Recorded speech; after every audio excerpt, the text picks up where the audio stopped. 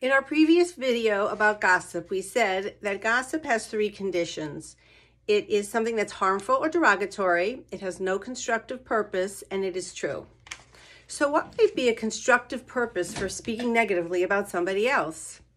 Let's say I have a real need to emotionally ventilate. Somebody said something, they really hurt me, and it's hard for me to hold it in. I need to get some release. So that is actually considered to be, according to Jewish law, a valid reason, a constructive purpose. But there are a few conditions. What are the conditions? Number one, choose one person to ventilate to. If by the end of the day you've told your husband, your mother, your best friend, your hairstylist, and basically anybody who would listen to you, you've gone way too far. Really, how many people do you need to talk to get the emotional release that you are seeking? You have to be honest with yourself. Number two is say the least that you need to say in order to gain the emotional release that you are seeking. Do you really need to say every dirty detail of what happened? And then the third thing is learn to say someone instead of the name of the person.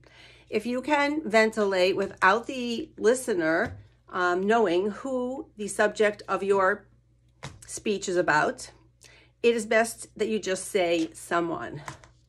Someone at work told me that I'm bringing the group down with my negative attitude. Someone at work took credit for a report that I really wrote most of it. Why are you ventilating? Do you need sympathy? Do you need advice? You can get that without revealing the identity of the person. If you're just seeking to badmouth a person, that's not a constructive reason to be ventilating. One more thing. In truth, we often think that we need to ventilate way, way more than we do. And we're much stronger. There's so many things that we really can deal with ourselves. We don't need to tell people. You have to be brutally honest. Can I sit with this myself? Can I deal with this myself? Do I really need to tell somebody about it? And sometimes we feel like with our spouses, it's an anything goes attitude. This gossip, of course, it doesn't apply between me and my husband. Well, yes, it does. Gossip applies between spouses. And think about it.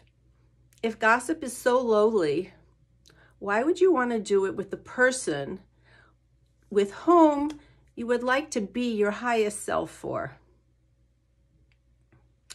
So think about if you need to ventilate, say it to one person, say the least that you need to say, and learn to say someone.